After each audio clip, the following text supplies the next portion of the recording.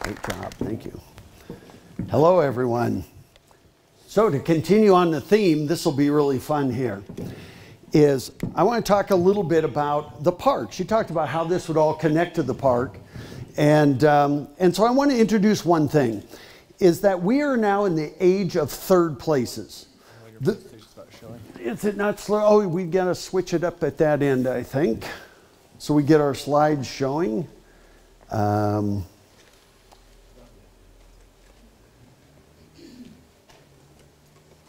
on just a second here. We got to switch.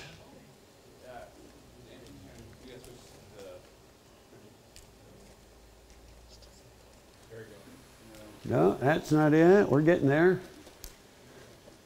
Looks like I'm preaching to the masses. Amen.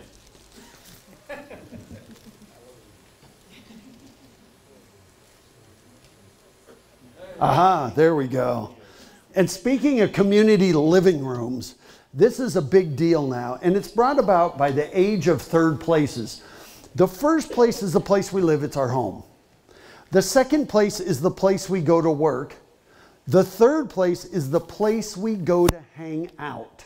It's the place, it is your community living room.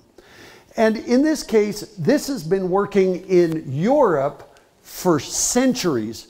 In Italy, one of the most visited countries on earth, every town is built around a piazza. And that has people there 360 days a year or more. And that is their community living room. And this is coming to the United States. Everywhere you will start to see gathering places. Downtowns need to be about people, not cars. And the goal is to make Heber, downtown Heber, a destination that you go to, not through. And that is the goal. And so you want to create a community living room. And I want to give you two examples that are not that far away that have about similar populations to you.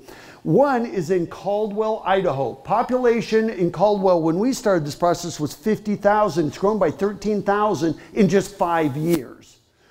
And it's largely on the heels of what you're about to see. It's about 45 minutes west of Boise, and it used to be that Caldwell was the dregs of the Boise area, the Treasure Valley area. As a matter of fact, you go from Boise, which is high tech, it's got a great downtown, you go to Meridian, you go to Nampa, you start going further west, and all of a sudden you come to Caldwell, and in their downtown Caldwell, it was 80% vacant. So it's exactly what we're talking about on losing the heart. Now there's a waiting list.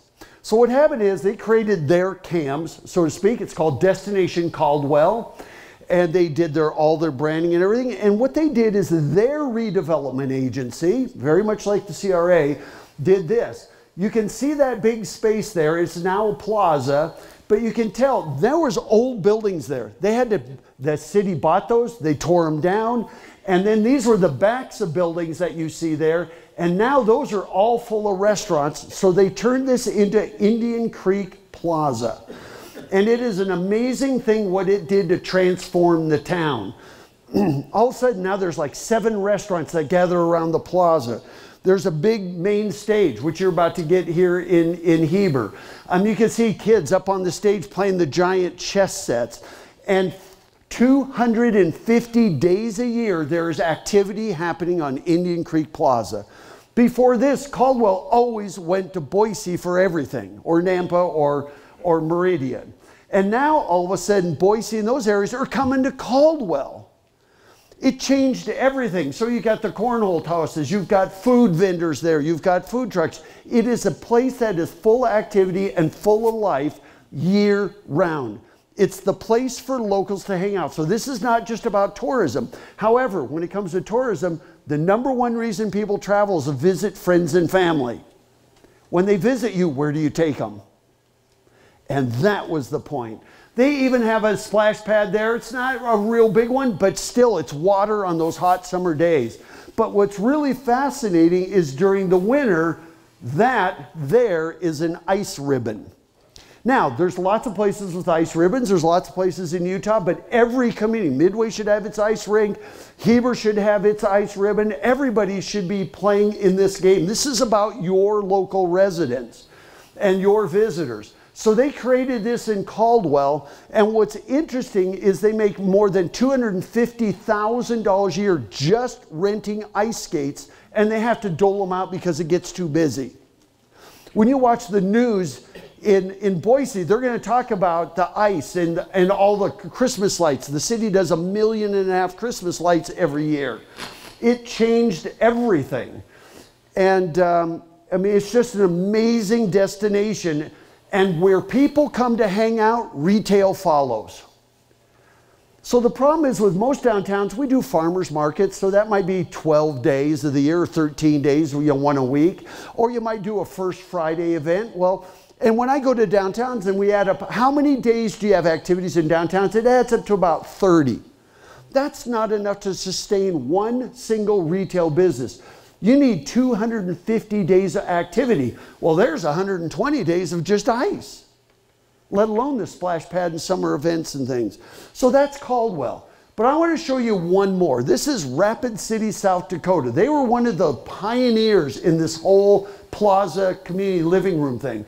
Population 76,000. They're about 40 minutes away from Mount Rushmore. And what happened is people would go there. It's the Great American Road Trip. You know, you got Mount Rushmore, you've got the Badlands, you've got, I mean, you name it. Custer State Park, Deadwood, Sturgis, largest motorcycle rally, all within half-hour drive. People would come to Rapid City, they'd stay in hotels, they'd get up in the morning and leave.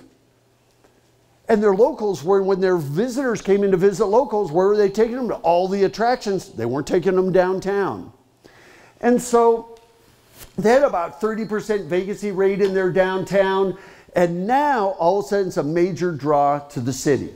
And so in this case, this is it. This is what it looks like. That used to be a 65-space parking lot. It's about 1 acre. They turned it into Main Street Square. This was on a Sunday morning at 10 a.m. Car shows started coming, motorcycle shows, quilt guilds started showing up, everything.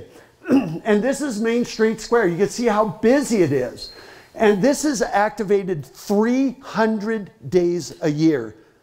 And so it's not just events, it's just activities. It's the place you go to hang out, whether it's farmers markets, public markets, art fairs, you name it. They've got a splash pad. It's about 1,500 to 2,000 square feet. You can shut that off when you have concerts and things going on. The kids love playing in it. At night, it turns into a water feature.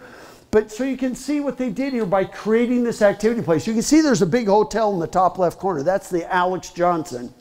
When we started this whole Main Street Square project, only the first four floors were even open. The rest of it was basically abandoned.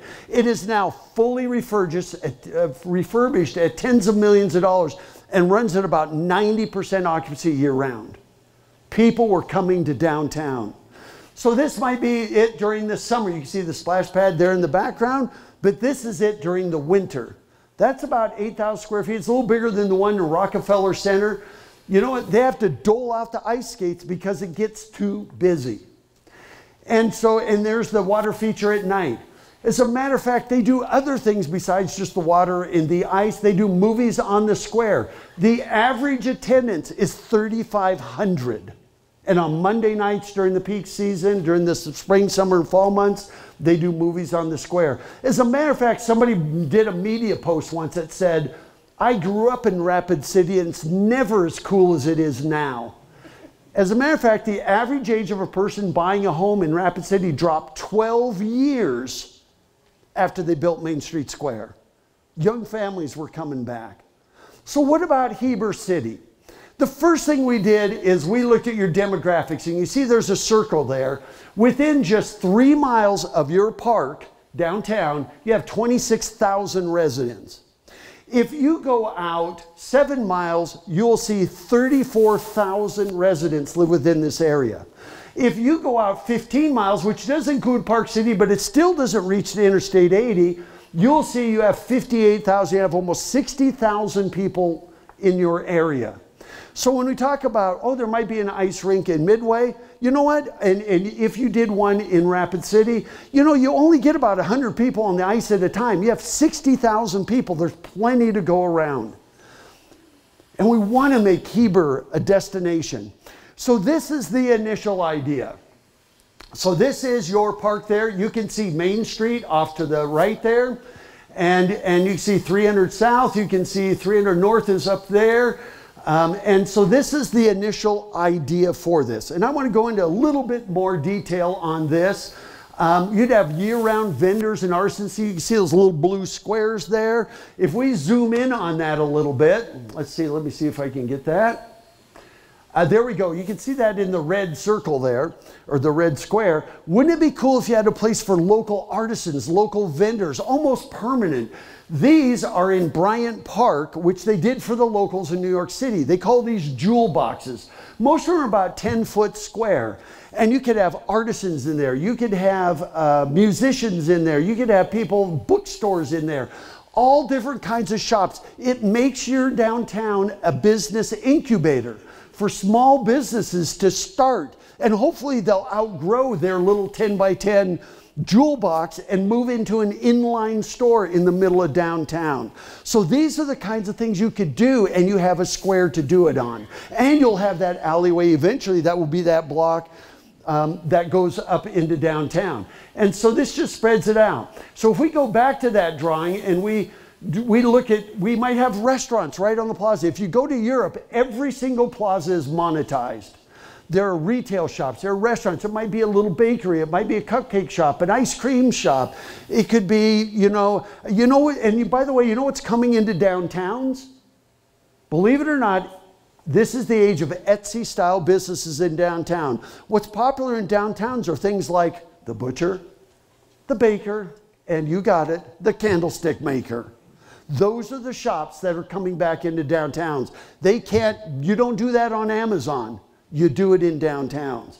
And so in this one here, then we have a depot there. You might say, well, wait a second, we already have a train depot. Wouldn't it be cool? You have all this traffic on Main Street. Wouldn't it be cool if we created a depot here, not to replace that one, but wouldn't it be cool if we could get people to start in downtown, and then from here we could shuttle them out to the other depot? Wouldn't it be cool if they had a place where they could buy tickets for the train right here, and they'd have a gift shop or visitor information and public restrooms right here on the square? And so then we might even run a little trolley. Now, it wouldn't be on tracks, it would be rubber tires. And we'd run that out every 15 minutes or so out to the depot and that tourism district as that gets developed out there where the ball fields are. But the point is, rather than create another downtown, why don't we join this one to that one and create the best of both worlds? And so if we zoom in on that close, you can see there's the depot be right there in the middle.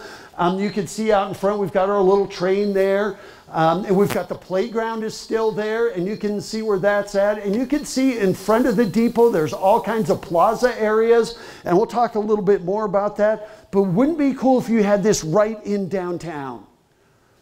So you have this central place where you can hang out. It's got waiting areas inside. You can see the little train right there.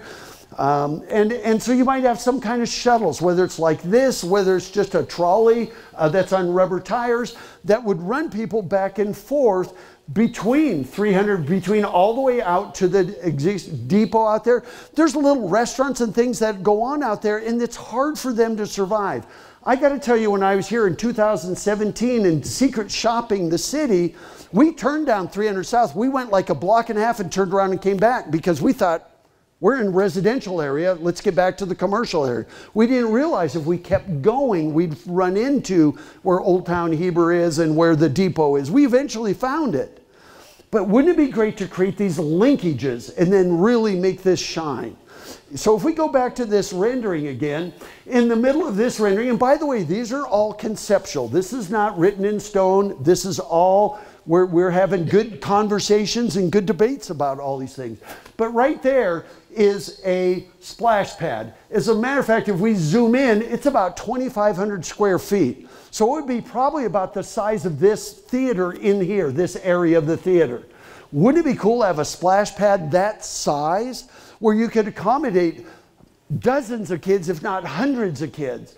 And they all go to music and everything, and it's all flush mounted. So if you have concert stuff, you just shut them off. You can walk. There's no tripping hazards or anything there. And splash pads are a big deal, but they should be in areas where they're monetized. Splash pads need to be in downtowns. This is economic development. We need people downtown so they can buy food, they can eat, they can drink, they can visit your businesses. I mean, this is in Spanish Fork. And a lot of these are out in other park areas, but we want them to be right in the middle of your business district. You know, wouldn't it be cool if you had something like this with the train depot there instead of that building? Then you've got your splash pad out in front. And water in the summer is absolutely ideal. And that might run 120 days a year. But if we back up again to the plan and we scoom in, you notice there's a circle around there. That could be an ice ribbon. It would not compete with any other ice ribbons. I'm sure they're all over Utah. But this is for the people of Heber. This is for you and your visitors and your friends to come. And so if we take a look at that, you notice down below there, there's big fire pits there. Not everybody is an ice skater. So what happens if the parents are watching the kids ice skate? Where do they go? Do they just stand there? Do they sit in a chair? Well, here you've got a whole plaza area with fire pits there. They've got restaurants. They could grab hot chocolate, hot cider. You've got little trellis and arbors there. So this is all a whole gathering area. So that if you're not into ice skating, you still will come to the plaza. You'll still come to the square and hang out. That little house right there kind of is where the Zamboni would be. That would groom the ice, and there'd be an ice dump there for the ice it scrapes off. So these are activities. And by the way, that might run 120 days a year. One thing I noticed is one thing you have to do is you need activities downtown at least 250 days a year. If you add water, there's 120. If you add ice, there's another 120. We're at 240 of 250 days a year. Now we add movies on the square. We add our farmers markets there. We start adding all these other activities, all the vendors there. All of a sudden, you become a place that people are hanging out year round. So these are all the ideas that can really make Heber sing and will make you a destination, not a pass-through location. So if I keep going, and you see this back to the big plan again. And I want to talk about the other end. And right there is where there would be a main stage. And by the way, the funding is already in place. So this could happen in phases. This main stage could be happening, hopefully it'll happen next year. And so you'll have that there. That's what's in the middle. On each side of that, that's on 200 South. And by the way, there is a lane behind those, so there's emergency vehicle access. And so this is all that, and so what now you have is you have your band shell that's up on the left corner there, and you'd have your main stage. So you could have a band playing over in the band shell, and then while another one is setting up on the main stage, and then while they're playing the main stage, somebody can go set up on the band shell. And your audience is out there in front of both of them. On each side, you see some gray boxes there. Those could be restaurants, retail shops. You want to monetize your plaza. And these won't be chains. These will be local businesses. And we'll bring customers to you at least 250 days a year. And so this creates just amazing gathering space. And so if we just keep going on this, you can just see that there's the main stage right there. And by the way, the stage would even have it, notice up there where the alley is, eventually that'll be a pedestrian walkway in the Envision 2050 plan, but you'd actually have that people could have entertainment going that way as well as this way, using the stage to face both ways to connect all the elements of downtown. And so you can see there'd still be some vehicle access back there. If we zoom in really close, there you go, we might have cafe, we might have desserts, some kind of food, we might have, the candle shop, a restaurant or two, little cafes, all in this area. And it's all plazas, it's all outdoor dining and seating, and during the winter you put up the fire pits, those types of activities. And so this is just how you get this whole thing started. The city already owns the park. You don't have to redevelop it, and it's still a park, but now we're activating it, we're programming it. And you see those little dots that are on there, those are about 20 feet apart. And if you were to lift up like the little manhole cover or the paver that covers that, underneath would be power, would be water and probably an anchor, so that when you have inclement weather, you can anchor tents and things on the square. You can bring food trucks on the square, car shows, you name it. So that whole square could be activated. And wouldn't it be cool to have these? You know, unfortunately, you have great weather, but you don't have 250 days worth of great weather. So that's where coming in and being able to do these kinds of activities does not preclude anybody from coming and hanging out on the square. And so all of these would be there. And so the anchors and all those things would already be built into the plaza so that you can configure it however you want. And if you go up to like Missoula, Montana, that one's a permanent covering. That's at Karis Park. That's their plaza. And it just works. And by the way, they have radiant heaters up inside their covering. So those are the kinds of things we're bringing to Heber. And so with this, we also need access across Main Street, and we want decorative crosswalks, things that will slow vehicles down, because now this is your community living room. So you can see these pictures showing up on the right. Those are actually designs stamped into the asphalt. You can run car chains over them. You can do snow removal, you name it. That's Huntington Beach, California. That's how they decorate it. It's not paint. It is actually embossed down in the asphalt. It can be whatever design you want, and it will slow vehicles down as they're coming down Main Street. So my last one is programming. The key to the success of any downtown isn't just creating a plaza, it's creating activity. Wouldn't it be great if you had this plaza and then you had things like ice skating and the splash pad? I mean, all the things you see coming up on your screen right now could take place there. And this is a project you're going to start next year. The stage is already is coming. And so now it's, well, what can we do in the next phase to keep growing this? But everything you see coming up on your screen right now are elements of what could be at your plaza, movies on the square, you name it. And the goal is you change it up every couple of weeks. You want people at home saying, wonder what's going on in the square this week. So you want to change it out. So you might have things like food. You might even have the taste of Utah, the taste of Heber Valley, and you have food trucks and restaurants all there. And you put out tables and chairs through the whole plaza. And tables and chairs you can get pretty inexpensively. You'd be surprised. You know, you could put out things, just a place to hang out. These are called spun chairs. I actually sat in one and thought for sure I was going to take a header. I didn't, but it was pretty cool spinning around in those things. It's just places for people to hang out. Can you imagine having a couple of dozen fire pits during the winter months? Well, if they're not skating or if they're doing anything, maybe have a Christmas tree for us, and people can just get hot chocolate, sit in front of a little fire pit. This is beyond the 2 fire pits in front of the depot out in the plaza. But all of these are things you could do to create a place to hang out, to eat, and just spend time with each other. Then there's Artisans in Action. What a great place to have glass blowers or chainsaw carvers, or to have potters come in and do pottery festivals. Wouldn't it be great if people could come in and learn how to watercolor or paint, and you have artisans actually working on the square?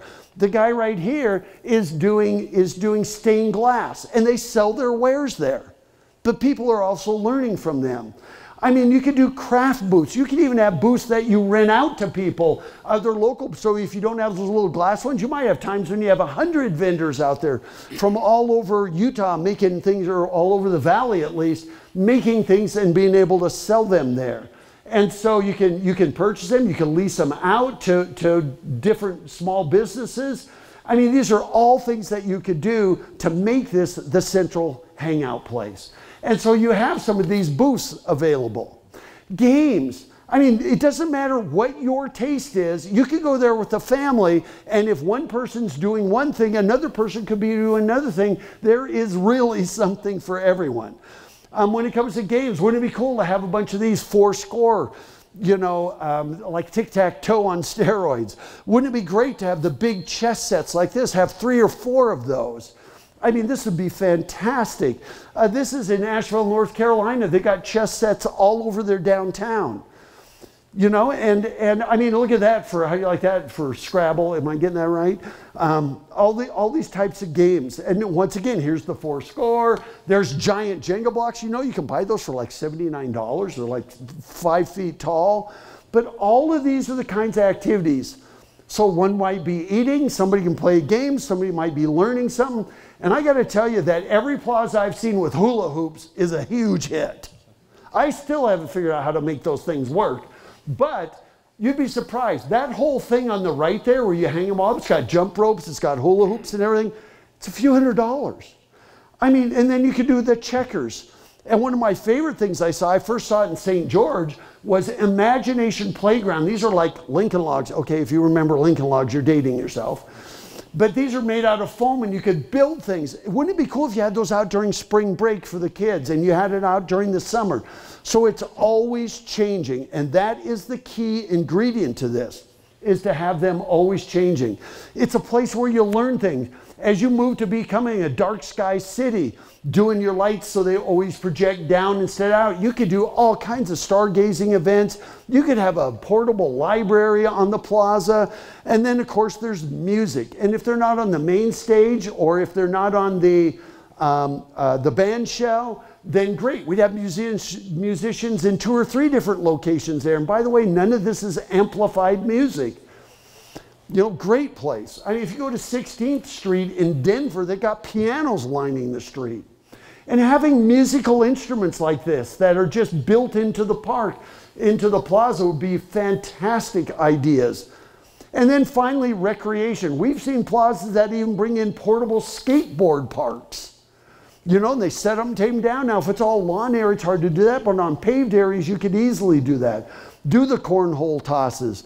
Do the things like badminton. You know, this is great. We were working in Canmore, Alberta, next to the Rocky Mountains. They had this exercise equipment outside, and they were using it in the middle of the winter. Their skiers were out there with all their ski gear working on the exercise equipment. So it's health, it's fitness. I mean, and if you take everything that you've seen, as far as all those activities, when I said programming, here's the list. Let's keep adding to the list. If we add up all that stuff, and so we have stuff that we can change out, you know what? You could buy all of that for $76,000. All of it. Now you have to have a place where you can store it. You have staff that brings it around and switches it out. You could even have sponsors sponsor. Hey, all the events you see this week on the square are sponsored by such and such law firm or restaurant or city or whoever. And so the trick is to change it up every 2 weeks. So here's the thing. You have an Envision Central Heber 2050 plan. That is the goal. There's no reason it's starting right now. You have to start with the nucleus. The one challenge Heber City has is you have no nucleus. I mean, I'm staying at the Holiday Inn Express down there. And at that Holiday Inn Express, I have to drive just to get to Walmart. You know, and so you don't really have a place where you can just park and stay and walk up Main Street or down Main Street or across Main Street and make it pedestrian friendly. When you get the bypass, wouldn't it be great to have bike lanes downtown? You know, and we could even see a vendor here renting e-bikes. Wouldn't that be cool? Well, it'd be cool for me. Some of you want to actually do the work. But these are the things that you could do. This would be Utah's best gathering place, and it is something you can start today. Now, it takes a while before you do splash pads and raise the money and everything, but with that stage, you can start your programming, you can start utilizing your park for more than just a park, and that can happen right now. So this whole Envision Central Heber 2020, it kicks off now. I mean, you're already part of this, and that is what is so cool about this effort. And so this is really the first big anchor project that would bring you together and create a place right downtown, a central gathering spot. And then we work over in the tourism district, which is where the depot is and the ball fields and all of those. So this is the start to that. And with that, I'll turn this back over to Matt. Thank you very much.